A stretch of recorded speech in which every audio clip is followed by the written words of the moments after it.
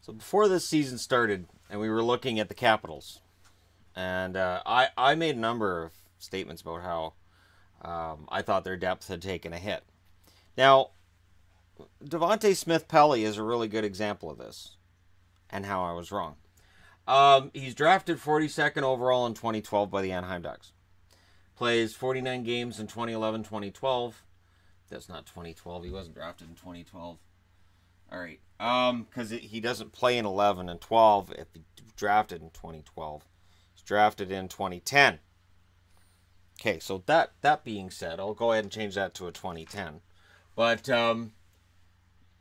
he's a second-round draft pick. He's their third pick. Anaheim had 2 picks before him. And, unremarkable bottom 6 guy. And that's a compliment. 2012, 2013, he plays 7 games. He's going back and forth between the minors and the NHL. He's just one of those guys you don't pay a whole lot of attention to if you're not an Anaheim Ducks fan.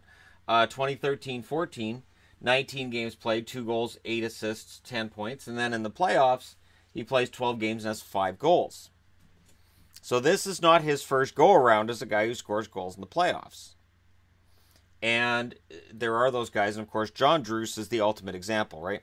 John Druce scored 14 goals in one playoff year for the Capitals, and everybody was all excited that maybe this guy was emerging as a superstar. The funny part about it is, we remember John Druce as being a playoff superstar, and he actually had a half-decent career, and he put up some decent numbers following that 14-goal playoff, but he never got up to the level that people thought he was going to be at. In 2014-15, he plays 54 games for Anaheim, so he does not go to the minors that year. 5 goals, 12 assists, gets traded to the Montreal Canadiens for Yuri Seacash. 20 games played in Montreal, 1 goal, 2 assists, 3 points. In the playoffs, plays 12 games, 1 goal, 2 assists, 3 points. Again, this is your depth guy. This is your bottom 6 guy, right? 15-16, plays 46 games in Montreal, 6 goals, 6 assists, gets traded to New Jersey for Stéphane Matteau. Notice he's been traded twice for players who are not in the NHL. In New Jersey, he plays 18 games, has 8 goals, 5 assists, 13 points. And there was some talk at the end of that year with the amount of points that he put up as, hey, maybe he'll realize his potential in New Jersey.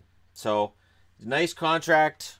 He settled in New Jersey. 53 games last year, 4 goals, 5 assists, 9 points, and he gets bought out. The New Jersey Devils, who missed the playoffs, ended up with the number 1 draft pick, say, you know what? We're going to move on from Devante Smith-Pelly. We're going to buy him out. So he gets bought out July 1st. He doesn't get signed. And he's one of those guys who gets signed after July 1st. There's 2 reasons you get signed after July 1st. There's no bidding war, or you're not the first one on their list of guys they're looking at. Because you're able to negotiate with UFAs now before July 1st. So a lot of guys get signed on July 1st. 75 games this year, 7 goals, 9 assists, 16 points. And how I viewed it was this. The Washington Capitals had lost a number of guys in the offseason already at this point on July 3rd. And the idea was they just had to sign guys and put together a team, put a team on the ice. GM coming into this year is like, yeah, our window's probably closed, but we'll see what happens. Those 7 goals and 9 assists, again, it doesn't differentiate him from other bottom 6 forwards in the NHL. You can't measure heart. You really can't. In the playoffs this year, 24 games, 7 goals, 1 assist, 8 points. Coming into the final, he's a scrappy bottom 6 guy, not a ton of goals. Now, he's a restricted free agent this summer. This is what you're looking at. He shouldn't... I know he's a folk hero right now in Washington, but he probably doesn't get a big raise. Now, he probably stays in Washington and probably gets a 2 or 3 year contract out of it. But this is that tricky part. This is that part where you're asking yourself, okay, so next year, do you expect 15 goals out of him? You might be disappointed because he's never achieved that in his NHL career. He got 14 here, and that's with the 8 he got in 18 games in New Jersey. So he's not really that offensive guy that we kind of saw in the finals this year. What we saw in the finals this year was different than he's been other years and in regular season. It's a good story because for those of us who just took Washington for granted as, oh, these guys are probably first or second round fodder, they proved us wrong.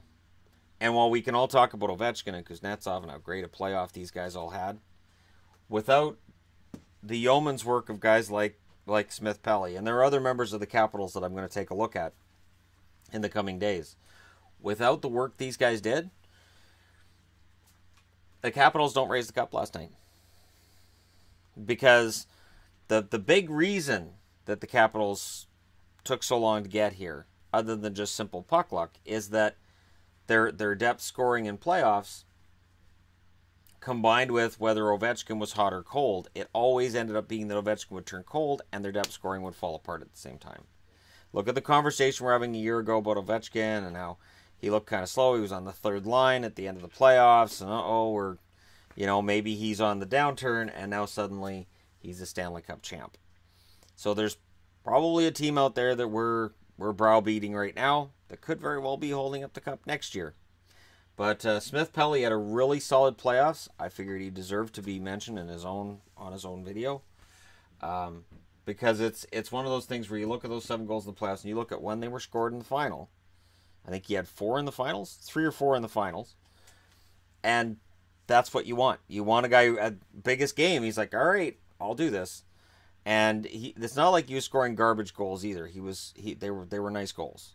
And we'll see what he does next year, and how much do you think he gets paid, and for how long? It's more for Capitals fans, I think, than for a lot of others, the rest of us. But it's an interesting topic because as a restricted free agent, of course, they're going to have to sit down and talk it over. He's not going anywhere else. And what the Capitals do to keep their depth and keep a guy like Karlsson, too. If they can keep this whole team together, they can go on another run. But it's going to be tricky. So let me know your thoughts on Smith-Pelly. What is he going forward? Can he maintain that into next year? How many goals does he get next year? How many points does he get? Does he hit, say, 12 goals, 30 points, that kind of thing? Let me know your thoughts in the comment section below. Hit like and subscribe if you're browsing your way through. You just happened upon this video. I'll talk to you again soon.